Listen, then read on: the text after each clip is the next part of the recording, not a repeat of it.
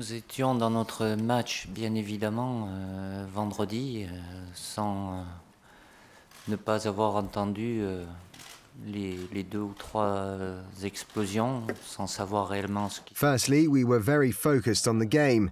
During the game, we heard the noises, the explosions, but we were still focused on the game, and we half wondered what it was without really knowing.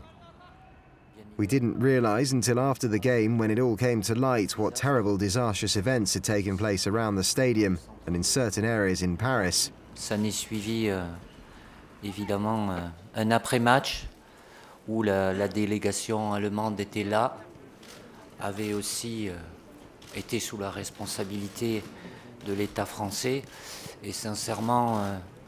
When it became clear Germany wanted to remain in the stadium independently of what we were recommended by French security forces, I approached Lowe and the rest of the team and said that we would remain with them. I think it was important to stay with them until the right solution in terms of security could be found. We stayed there really late and we didn't get back to Clairefontaine until the small hours.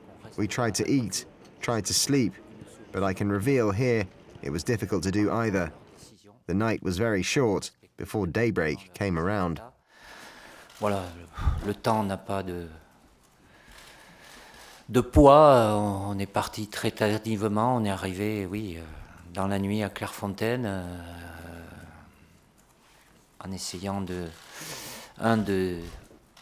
manger et puis par la suite d'essayer de dormir. Mais je vous cache pas que la nuit a été très courte pour tout le monde.